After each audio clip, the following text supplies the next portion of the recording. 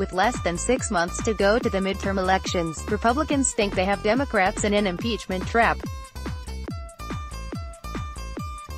70% of Democrats in recent polling from Quinnipiac University say they will vote for a midterm candidate who plans to impeach President TrumpDonald John TrumpNYPD has received 18% more threats of school violence this year than last. Report GOP congressman says he's leaving Congress because all I do is answer questions about Donald Trump Edward Snowden. Russian collusion is too complicated for Trump more, but 84% of Republicans say they're ready to oppose any candidate planning on impeachment.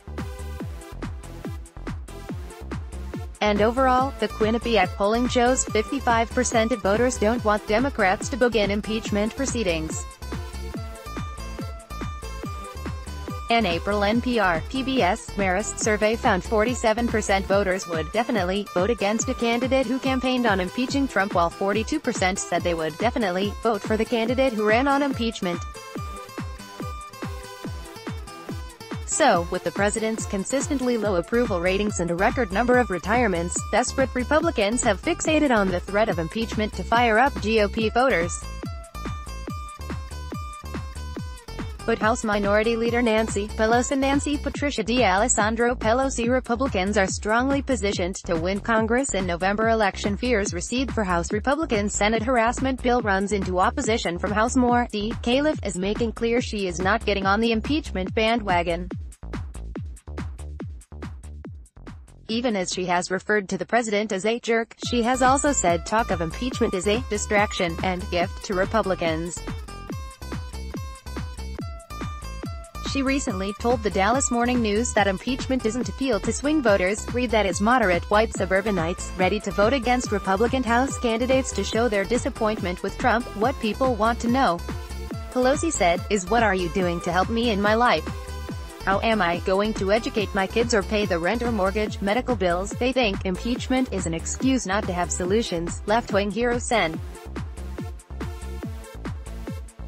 Bernie Sanders. Bernie Sanders Freedom Caucus chairman, who was FBI informant reporting to Trump, Clapper, has now admitted there was spying on my campaign. Overnight defense. Trump decision on Korea summit coming next week. China disinvited from major naval exercise. Senate sends VA reform bill to Trump. More. Vermont has come out in agreement with Pelosi's assessment. Still, GOP admakers will use impeachment as a boogeyman to frighten their voters to the polls. Now the tough question for Democrats is why should they give up talking about impeachment when it might help rouse their voter turnout? The party's base of educated white women, young people, blacks, Hispanics and gays are notorious for not showing up at the polls in midterms. But their fury with Trump is real. Hearing House Democrats pledge to stop Trump is a sure bet to energize the anti-Trump resistance. This spring's Democratic primaries have made it clear that populist, anti-Trump candidates are the choice for Democratic voters. Centrist candidates in the Democratic primaries, even with backing from the Democratic National Committee, are losing to unapologetic, anti-Trump liberals.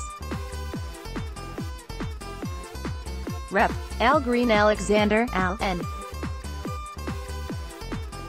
Green Dem lawmaker, we will impeach Trump if we retake the House. The memo. Trump team stokes fight over Mueller. House Dem makes fiery call for Trump's impeachment. More. D. Texas speaks with passion about the need for impeachment,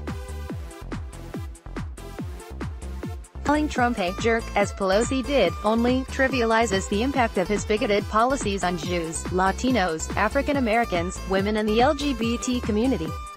Green said in a statement earlier this month.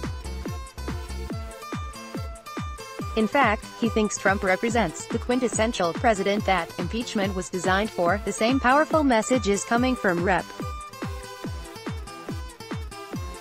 Maxine Waters. Maxine more Waters for $0.2 billion. Taxpayers should get more than Congress's trial balloons. Overnight finance. House sends Dodd-Frank rollbacks to Trump. What's in the bill? Trump says there is no deal to help CTE. Panel approves bill to toughen foreign investment. Reviews House votes to ease regulation of banks. Sending bill to Trump. More. D. Califf, another black Democrat. Last month, after Trump pulled out of the Iran nuclear deal, she tweeted, "How long do we have to suffer his gigantic ego and narcissistic behavior? Impeachment is the only answer." The impeachment camp also has a strong supporter in billionaire Tom Steyer, who is buying abundant television advertising intended to advance that cause. He is also holding a series of rallies calling for impeachment. "Are we actually going to do what the writers of the Constitution, the founders of our country, gave us to do if we have a reckless and lawless president? Or are we going to try and slip it under the rug and pretend it's not happening?" Steyer told ABC News this month. But note that last year, the House voted to kill an impeachment resolution by a vote of 364 to 58. The vote tally showed that 126 Democrats joined all House Republicans in voting it down. And Democrats, including Pelosi, can read the polls. A recent Reuters Ipsos poll showed congressional Republicans leading for the first time this cycle on the important generic ballot question. According to Reuters, 38% of voters said they would vote for a Republican if midterms were held today, compared to 37% who said they would vote for a Democrat. The result shows the Democrats' polling lead on generic preference for congressional candidates is all but gone. But the game is far from over. As November gets closer, the Democrats' base is primed to extend their current enthusiasm advantage over GOP voters. In special elections, the Senate race in Alabama and several gubernatorial races, the Democrats have turned out and produced wins. And don't forget, even Trump's base voters are disappointed by his failure to build the border wall, repeal Obamacare, drain the swamp and bring back the jobs lost to international trade. Republicans are also disappointed that Trump's tax cuts for the rich have increased the deficit. Republican strategists don't want to talk about those problems. They prefer to rally the base with talk about impeachment. Last week, Trump tried to lower expectations by saying with a smile he is not sure I really believe that the midterms will be as important as his 2016 win. Unless Trump fires the special prosecutor, talk of impeachment remains a sideshow. It is not going to decide the outcome in November. Trump is too big. The election will be a referendum on him. Juan Williams is an author and a political analyst for Fox News Channel.